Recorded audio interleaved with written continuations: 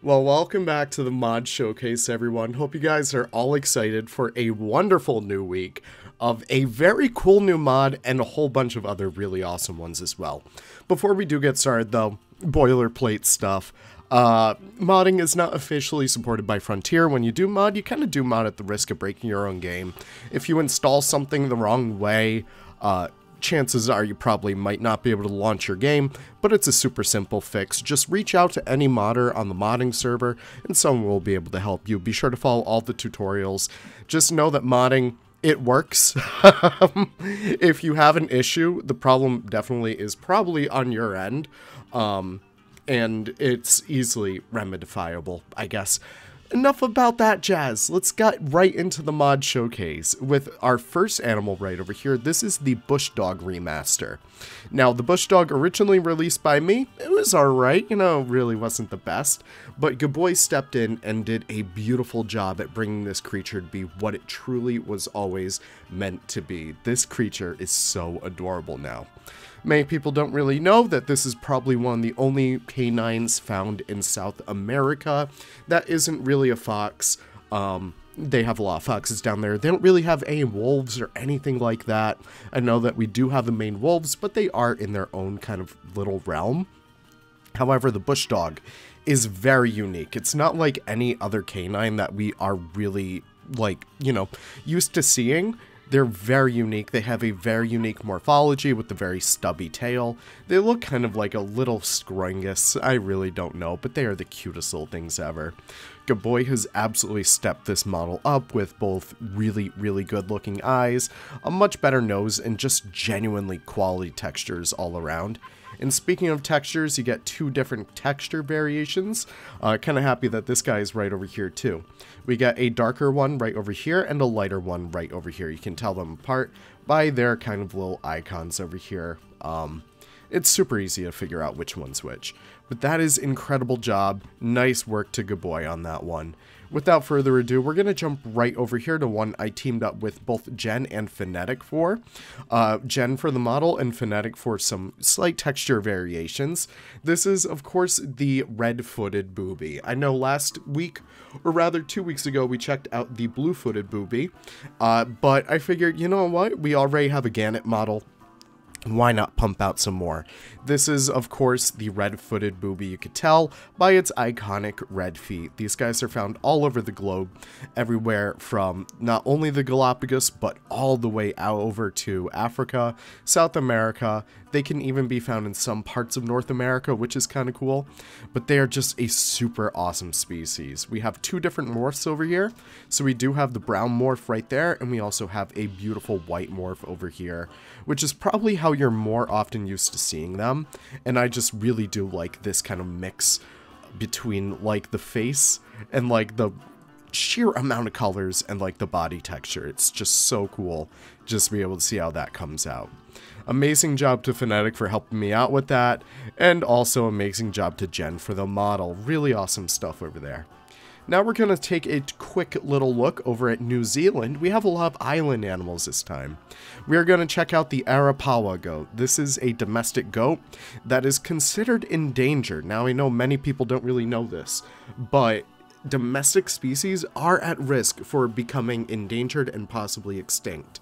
Many of the times we lose breeds due to, not really, I would say, popularity within the farming and agricultural world, or hunting, overhunting really, or just sheer neglect. The Arapawa goat is a cultural significant goat to New Zealand, to the Maori people who have, helped to domesticate goats. I'm not really sure I made the mod. It's probably in the history there somewhere. But overall, it's a really, really awesome goat. I could talk about how cool it looks. It has 3 different skins. So you have this one over here, which has a little bit of a black belt running across the guy. You also have one right over here that is a little bit more black with a kind of yellowish belly.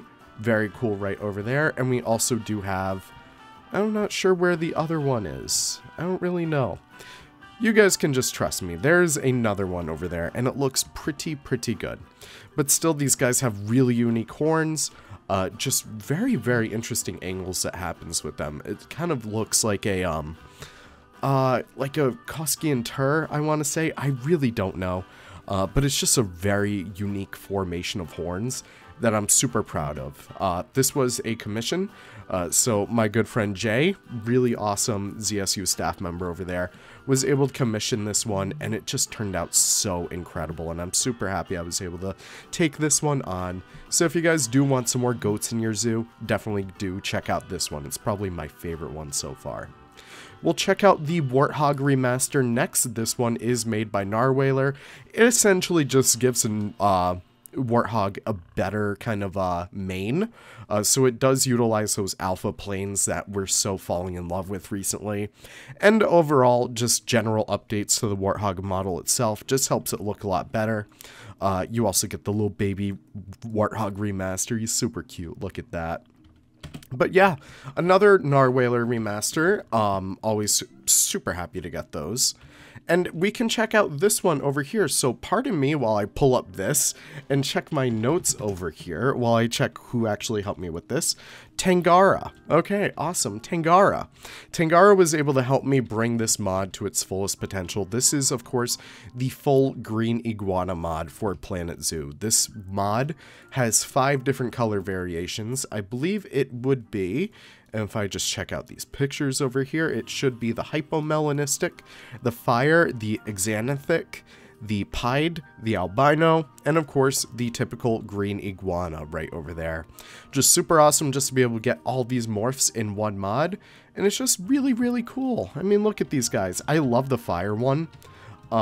Easily one of my favorite color morphs in here. Originally made by Pure Winter, and kind of converted over to be its own mod, and then converted again over here to its fullest potential. Always super awesome to have that.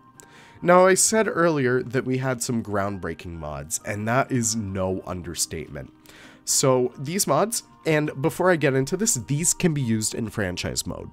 These will absolutely work 100% in franchise mode and will not break anything, which is incredible. So these are the exhibit remasters by Phonetic, Scott, and Narwhaler. And Pure Winter, I guess, too, with these ones over here. So we just checked out the green iguana, and of course, Narwhaler brought in more green iguanas. So you can see that we have all of the different variations in one habitat now. This is utilizing some little tricks that we found with the remaster mods, being able to add in as many variants as we can, up until a certain point. I think we can still only add in 5. But you can see that we have all these new variants, especially for all these animals. A little personal taste on my end, I am not really a fan of mixing different species, but let alone different families. So for some species, like the iguana, like, it makes sense. Like, that is all one species over there. Once we get to the Goliath beetle, I'll actually show off that one. That one I'm a lot more comfortable with. But this one is a little bit weird. It is a little jarring to see all these different types of animals all together. But regardless, we're able to have multiple animals in a single exhibit box, which is still incredible to see. So this one over here, I believe, is the golden poison frog. That is right. So you get so many different variants over here. And let me just pull up my other list over here just so I could read off some of these. So the golden poison frog has the Pasco poison dart frog, phantasmal poison dart frog, dying poison dart frog, yellow bandit, and highland bronze. Always super awesome just to see all that different variation in these guys. But I'll show off the ones I'm super excited to see. This one is the Titan beetle specifically. I love their little animations, but I love the little addition that Narwhaler made over here, I believe. I think it was by Narwhaler, at least. Hopefully we could find them in here. It's like a needle in a haystack with these guys. So hopefully that should outline the guy right there. And yeah, there it is. It's the saber-tooth longhorn beetle, which is super cool to see. Making our way down here, walking fast, faces past, and I'm homebound to the giant burrowing cockroach remaster. This one has the Cape Mountain cockroach, the northern banded cockroach, and the emerald cockroach. Really awesome in here. You got some really cool different looking bugs in here. Hopefully these will be ported over to the exhibit animal pack eventually. I know Nick and I have both been extremely busy with real life as of late, so prop packs may be a little bit slowed down, but I think some people are stepping into that prop pack scene, so hopefully we can get some more over there.